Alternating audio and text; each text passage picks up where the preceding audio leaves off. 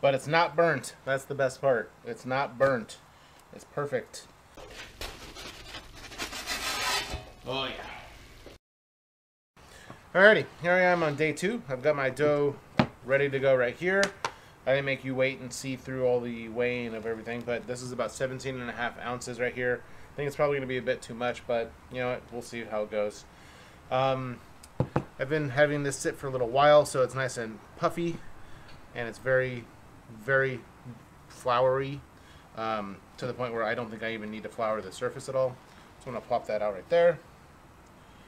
It's a little bit windy, so bear with me. On this outside edition, night 2, I've got my backup dough again, just in case. Alright, so, again, we're going to go for 16 inches or so. You're going to start in the middle and work your way out. That's so pillowy.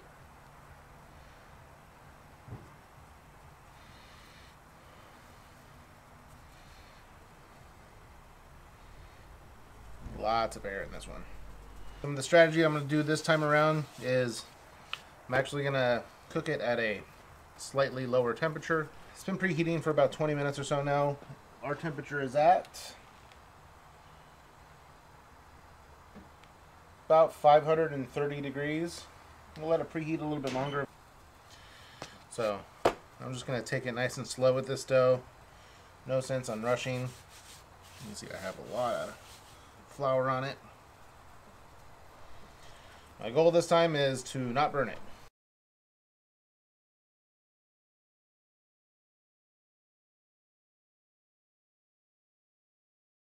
Alright, so maybe we'll stick with a 14-inch pie this time, since I only have a 14-inch peel.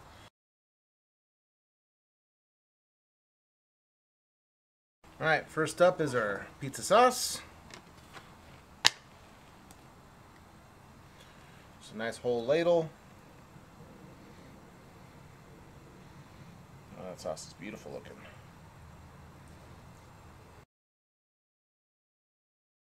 And then finally our pepperonis. This time I'm actually going to arrange them a little bit more nicely. There we go. I think we're good. I'm going to transfer this over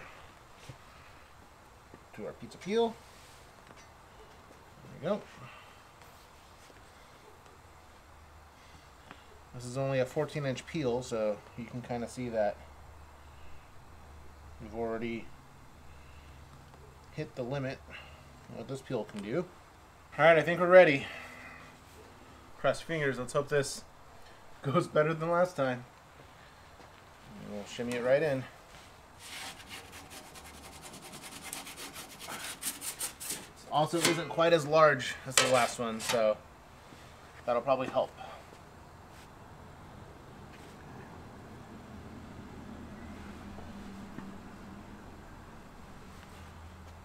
Oh yeah, you can tell it's not cooking nearly as fast as I've turned the temperature down so much lower. Our temperature in there right now is the very back corner about 700, and up here it's about 450. That's the disparity difference in terms of temperature. You can kind of see all the way back there, and then all the way down here. 709 to 400. So far so good.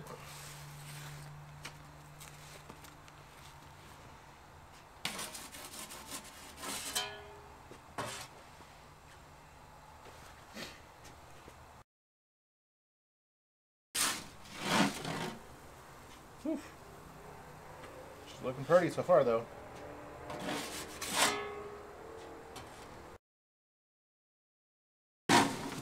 Alright, I think we did better this time. What do you think? Alright. Not quite 16 inches. I think we're at about maybe 14 and a half inches. But it's not burnt. That's the best part. It's not burnt. It's perfect.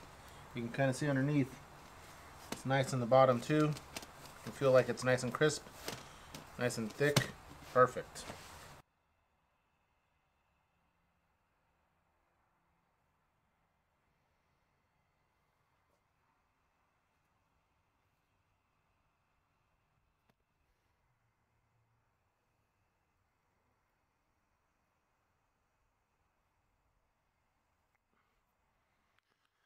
right, overall, I'm very, very pleased with this. It's been resting for about a couple minutes or so on this tray. I am super excited. I'm just going to transfer it right here. We're going to cut it, dig in. Let's see what it looks like.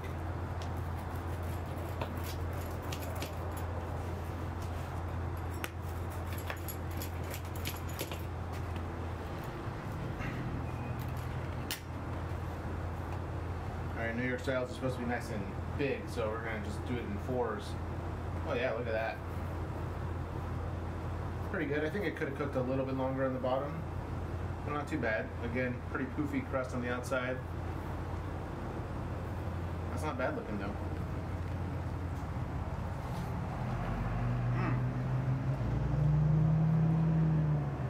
It's delicious though. I'd definitely eat that again. Alright. Well, I'd say this is a failure again as far as 16-inch pizza goes. However, we were very successful in making a 14.5-inch pizza. So let me know what you think in the comments section below. Let me know what you think I could have done better this time around. I think I'll reduce the amount of dough a little bit and actually stretch it out a little bit better and take my time a little bit more for the next time. However, but as you can tell, the disparity in temperature between the very back left corner and the front right corner is 200 to 300 degrees, at least on this oven. Again, I'm using a natural gas setup, so maybe that makes it different. I don't know, but we'll see. I'm gonna make my last little pizza here for dinner, but yeah, thanks for watching again, and let me know what you think in the comment section below. If there's anything I could have done differently that you know of, I'd appreciate it. If you told me in the description below. I ordered a 16-inch peel just so I can have something to, a vessel to carry it onto into the oven to see if that can help me in my quest, but we'll see. And as always, thanks for watching, and until next time.